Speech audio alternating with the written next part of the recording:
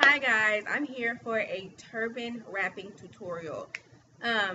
So I went to a turban wrapping party. It was really fun. From the lady that I bought this fabric from that I'm gonna wrap my turban with, and here it is. It's really, really pretty. It's an African Ankara fabric. I think it's just beautiful. It's like pink and green, like a goldish color. Okay, so I'm gonna show you guys how to wrap your turban, but I'm gonna show you, like, I got my hair back here in this little bun. I honestly, it's best to find like a stocking cap to put over your head, but I don't have one and I'm lazy. I didn't go get one, so I'm gonna show you how to do this. So my hair is natural and it was down like this, just down, and then I got me scrunchie and I started to pull it back about, as far as height on the head, I would say comfortably about right here, and then I tie this on. I just make like a little bun.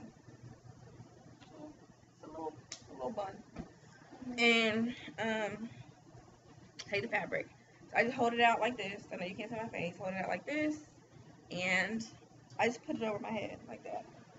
That's how I look. And then I grab, put it over my ears. Okay. And then I twist it all the way down, all the way down, and just twist it. I twist it until it's like a long little curvy thing, and I pull it back, and at the very back of it, I tuck it. And then from there, depending on how you tie, because your turban is never going to look the same, like on a day-to-day basis, like ever. Like, because, you know, you're never going to move, it's kind of artistic, you'll never move the same way. So mine is not going to look exactly the way it looked the day that the girl asked me to put it on, whatever. But asked for the tutorial, the way it looked. So it's here, and then I just tuck it under the back. That's all I do. I just tuck the end of it under the back, and that's it. And I have my turban, and I probably wear my hair like this all day because I don't feel like doing it.